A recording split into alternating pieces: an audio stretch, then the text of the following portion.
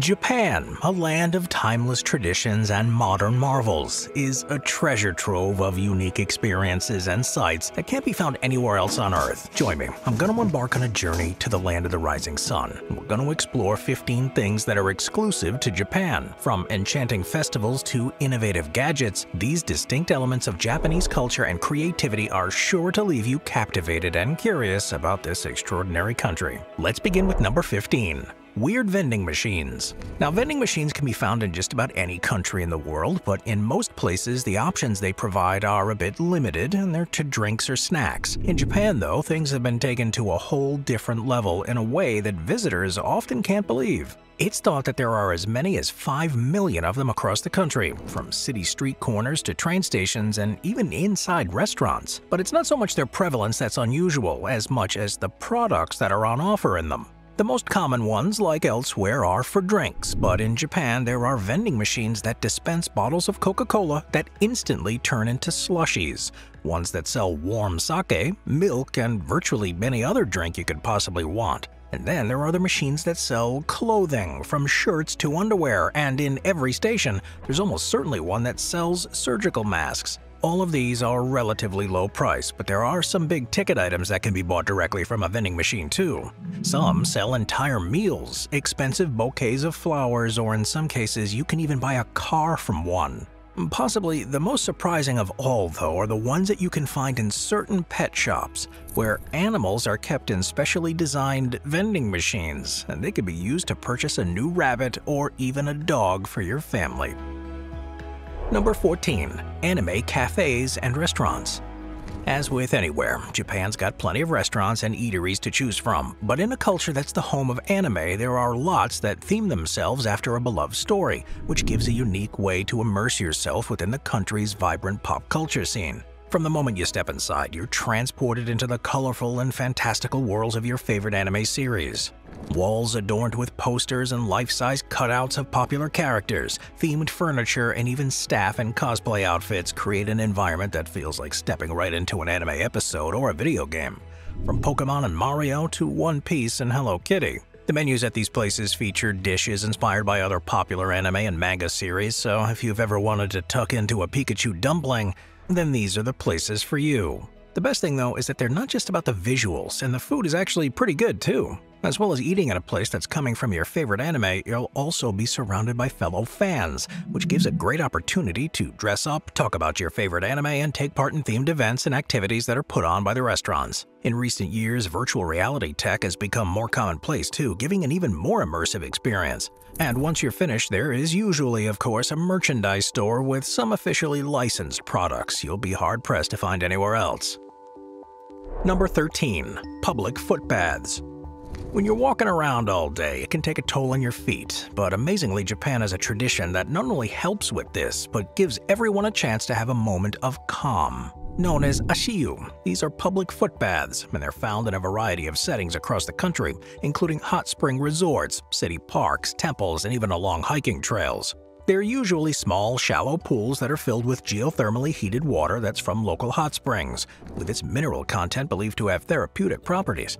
This means the experience is not only enjoyable but potentially good for your overall health as well. Ashiyu are surprisingly accessible. They can be found all over and are usually free to use. Visitors can sit on low stools or benches placed around the footpath and soak their feet while taking in the serene surroundings. They also act as gathering places, which helps foster a community spirit, and tourists are normally more than welcome, and it's a great chance to connect with locals, learn about the culture, and exchange travel tips. Most ashiyu are thoughtfully designed to blend in with their natural surroundings and often have stunning views of the landscapes, such as mountains and rivers, or even could be within a secluded courtyard among cherry blossom trees. Wherever they are, they provide a tranquil escape from the hustle and bustle of daily life, and with such a benefit to mental health too, it's a real shame that places like these aren't available around the rest of the world.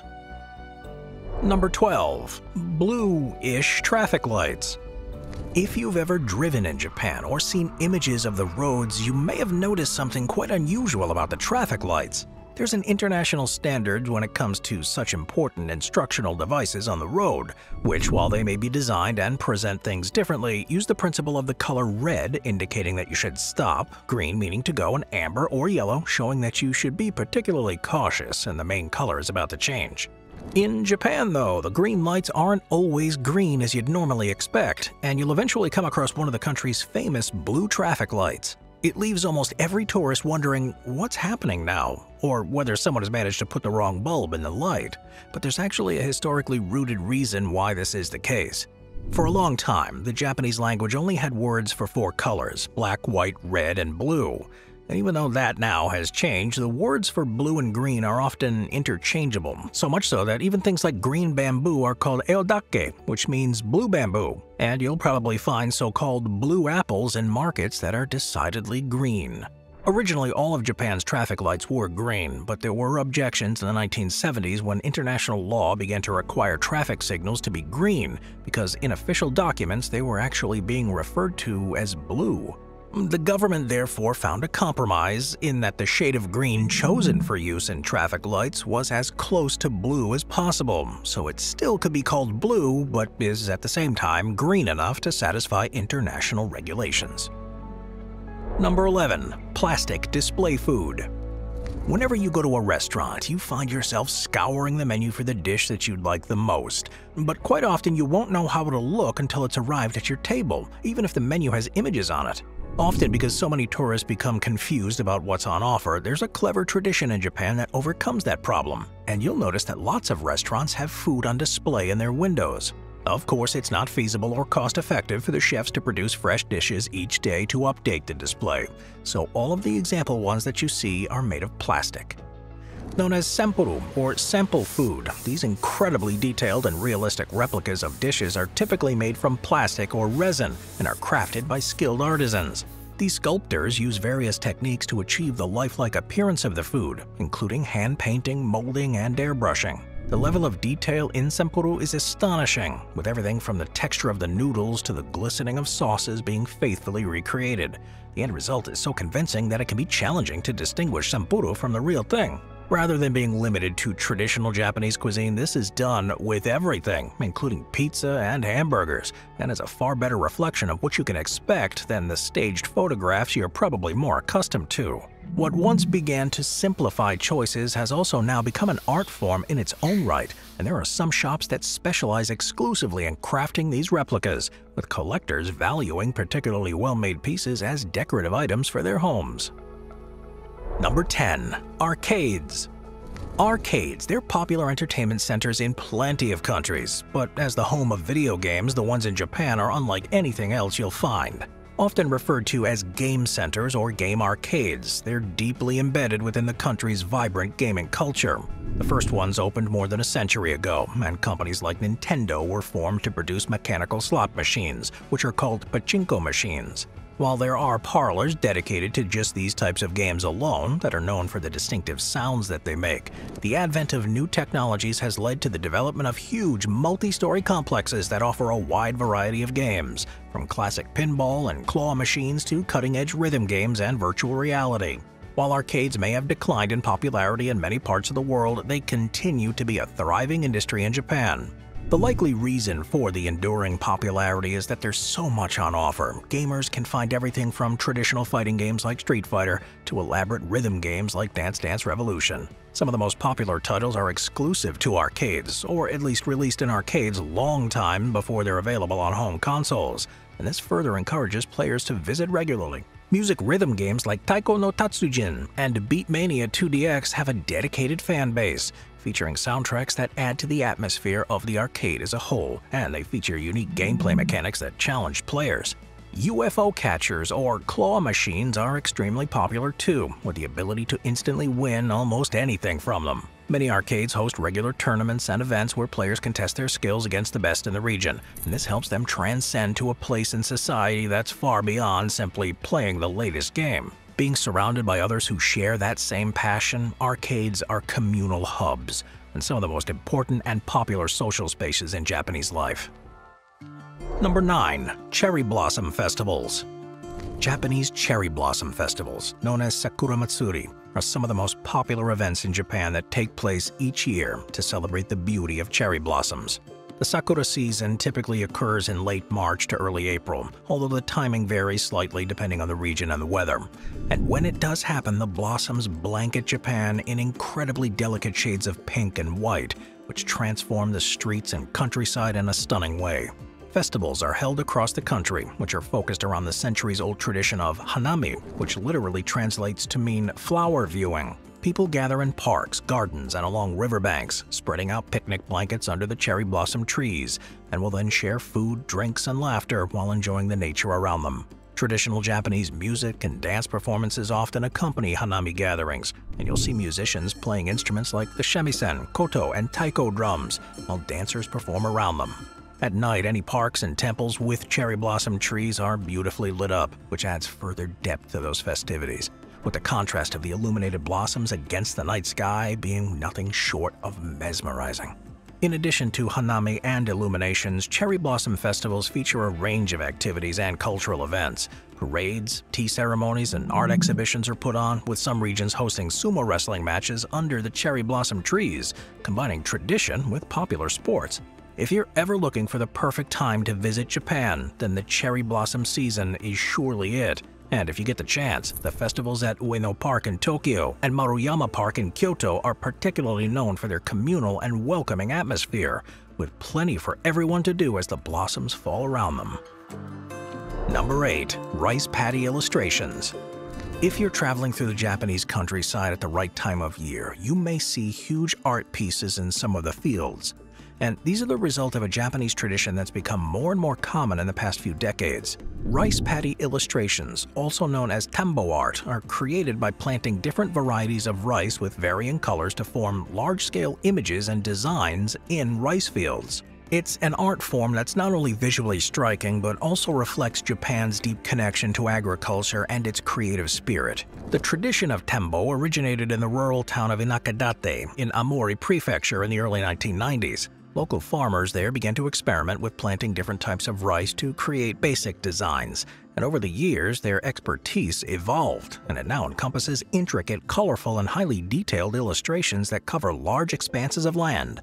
These creations range from depictions of famous paintings and landscapes to popular anime characters and cultural symbols. Creating tambo art is a complex and collaborative process. It often involves careful planning, with designs often created on computer software to ensure precision. Once the design is finalized, farmers plant different types of rice that have varying colors to match the desired image, with the rice varieties including traditional strains along with the modern colorful hybrids. As the rice grows, the image gradually takes shape, and you can literally, over time, watch a work of art grow from the ground.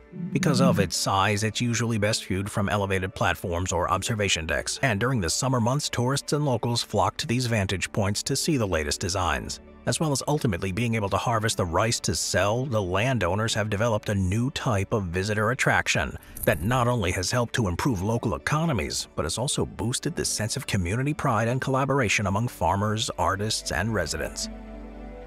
Number 7. Toilets. Japan is famous for being one of the technologically forward-thinking countries of the world, and has long been associated with where the latest gadgets and exciting tech products originate from. It is quite common for inventors to apply technological solutions to everything they can, and it's this attitude that's led to the rise of some of the most unusual toilets in the world.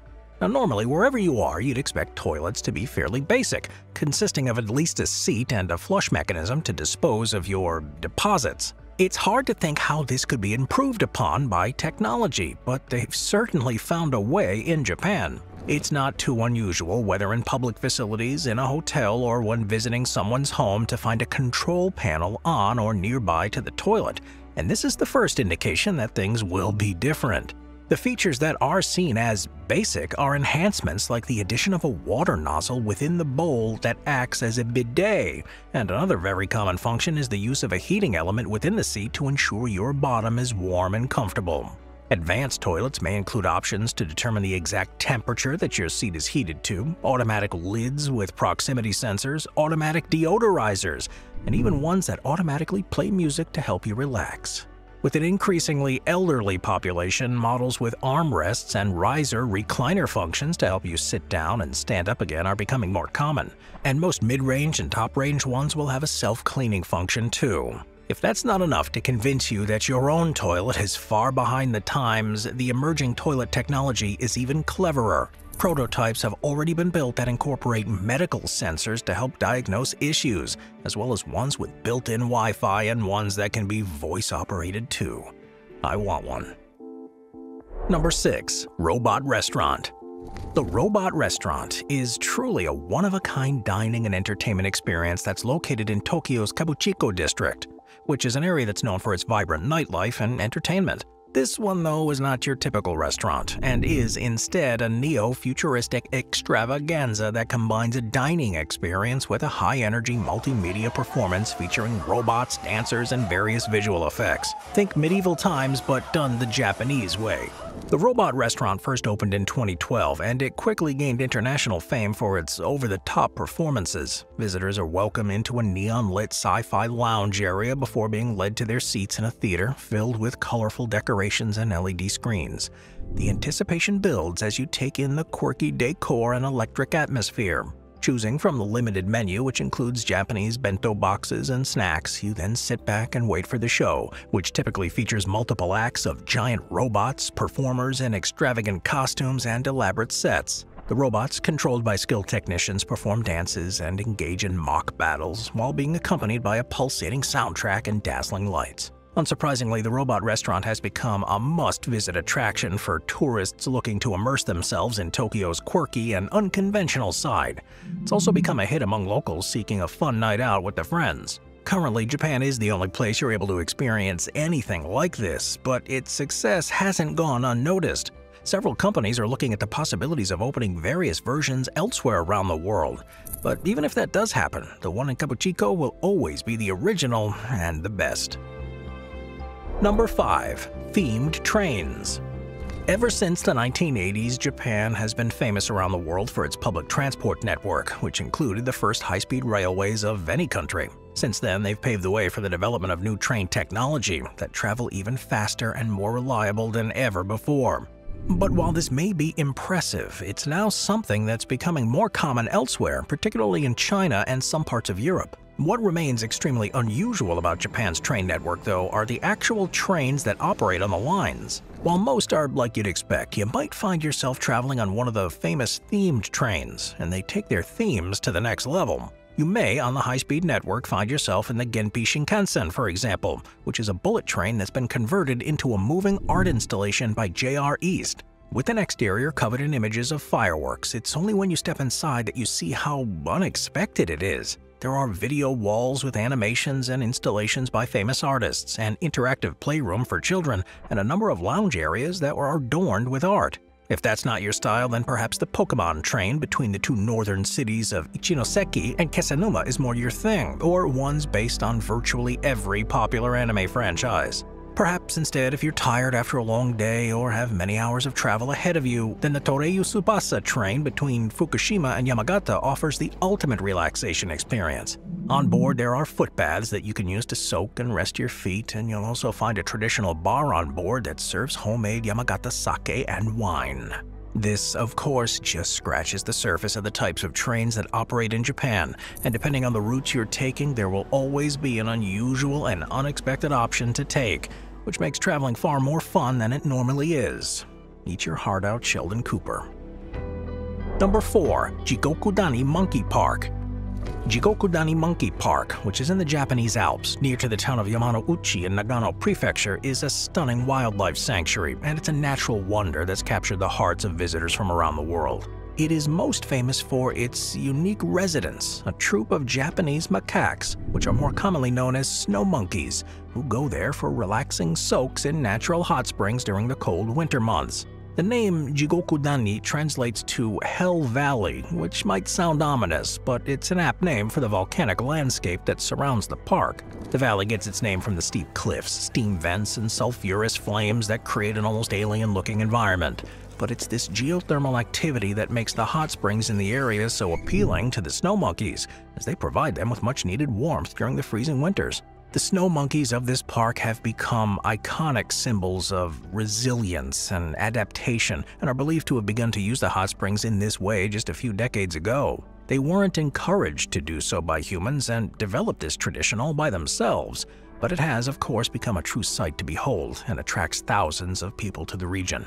The park is open year-round, but the best time to visit is during the winter months between December and March, when temperatures have dropped to a level where the monkeys are most active in the hot springs. To ensure the safety and well-being of both the monkeys and the visitors, there are strict rules once you're inside the park, with feeding and approaching the monkeys being strictly prohibited, as is entering the hot spring pools that are reserved just for the monkeys. Visitors can watch the monkeys from designated viewing areas, and if you want a warm soak yourself, there are pools for humans to use as well. Number 3. Capsule hotels. Capsule hotels, or kapuseru hoteru, as they're known in Japanese, may be becoming more commonly seen elsewhere, but it originated in Japan and are far more prevalent and more varied there. These compact rooms offer a unique experience that's particularly appealing to budget-conscious travelers and solo adventurers, and have been crucial to the country's development as one of the leading tourist destinations in the world. The concept of these capsule hotels can be traced back to the late 1970s as a solution to provide affordable and convenient overnight stays for businessmen who found themselves stranded in the city after a late night of work or missed a train. Space is extremely limited, and the small rooms enable the hotels to accommodate far more people than would otherwise be possible. The capsules themselves are small, box-like sleeping compartments that are stacked side by side and on top of each other, like in a grid fashion. While the dimensions may vary slightly from one hotel to another, they're usually just large enough to accommodate a single person lying down comfortably. They are equipped with modern conveniences though, including a bed, a small TV or radio, and a control panel for adjusting the lighting and temperature, so provide everything you need for a comfortable night's sleep. While the individual capsules may seem compact, capsule hotels often provide further communal areas for relaxation and socializing.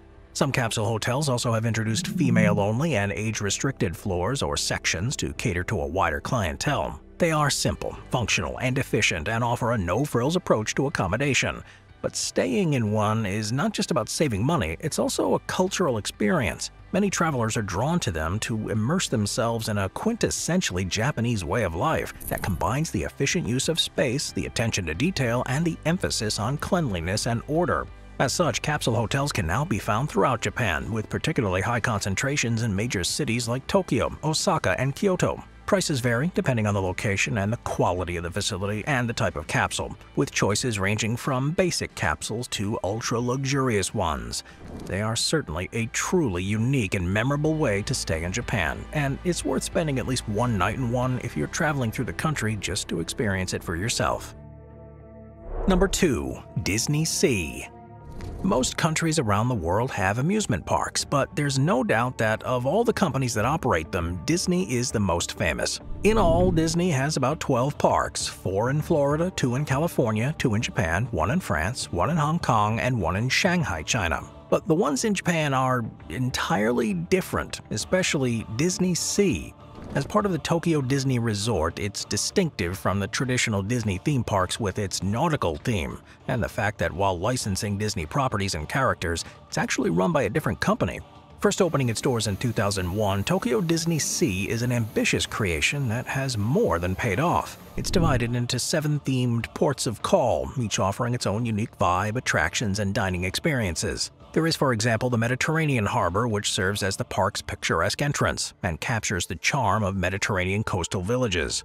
The Grand Hotel Miracosta, an integral part of the park, is a towering attraction there in itself, and visitors can enjoy gondola rides along the harbor. The American waterfront is a nostalgic reimagining of early 20th century New York, with highlights such as the SS Columbia, which is a full-scale ship with a restaurant, and the Tower of Terror, a thrilling attraction with a unique storyline set in a fictional luxury hotel. Next is Port Discovery, which features theming dedicated to futuristic exploration and Jules Verne's novels. It features Aquatopia, a ride with unpredictable water movement, and a storm rider simulator. Lost River Delta captures the spirit of Central and South American jungles with attractions including the Indiana Jones Adventure, Temple of the Crystal Skull, and the Raging Spirits roller coaster. And the Arabian coast creates the charm of the Middle East with the Palace of Agrabah from Disney's Aladdin as its centerpiece. Attractions here include Sinbad's storybook voyage and the Caravan Carousel. The final two areas are the Mermaid Lagoon, which immerses visitors in an underwater world inspired by Disney's The Little Mermaid, and Mysterious Island, which also draws from Jules Verne's 20,000 Leagues Under the Sea. And it features Mount Prometheus, where you'll find a thrilling Journey to the Center of the Earth ride, and the 20,000 Leagues Under the Sea submarine voyage.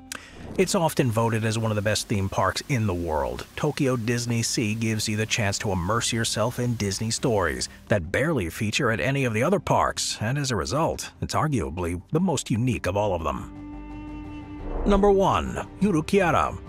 Yurukiara, which are also called Yuru characters or local mascots, are one of the more unusual but incredible traditions in Japan. These adorable and often quirky mascots represent different regions, cities, towns, and organizations across the country. And while they may appear whimsical and lighthearted, they play a significant role in promoting local pride, tourism, and community engagement. The term Yurukiara is a combination of two words, Yuru, which means gentle or friendly, and Kiara, which is a shortened form of the word for character. The Yurukiara are designed to be approachable and relatable, with soft, cuddly appearances and friendly, non-threatening expressions, and they're meant to be endearing and instantly recognizable, making them ideal symbols for their respective regions or organizations. The popularity of these mascots gained momentum in the early 21st century, and today there are thousands of them across Japan, each with its own unique personality and backstory. Some Yurukiara are based on local wildlife, folklore, or historical figures, while others draw inspiration from regional specialties or cultural traditions. With so many of them, one of the best parts of the culture is the annual Yurukiara Grand Prix, which is a nationwide competition that allows them all to compete for popularity and recognition. The Grand Prix includes various categories such as regional, corporate, and unofficial mascots, and is a crazy, lighthearted, and spirited event that's followed by fans from all over Japan and beyond. Since their introduction, Yurukiara have been proven to have a significant economic impact and act as a harmless way to bring more attention to their respective towns or organizations. They do help boost tourism by attracting visitors, with travelers often seeking out the mascots for photo ops. Also, Yurukiara merchandise is a huge industry, with plush toys, clothing, and souvenirs generating revenue that can be reinvested into the community. It is a fun part of Japanese life that you won't see to anywhere near the same degree anywhere else, and that surely is a shame, because couldn't we all do with having a Yurukiara in our own neighborhood? I know my neighborhood needs one. I'll see you guys next time. Thank you to our channel members.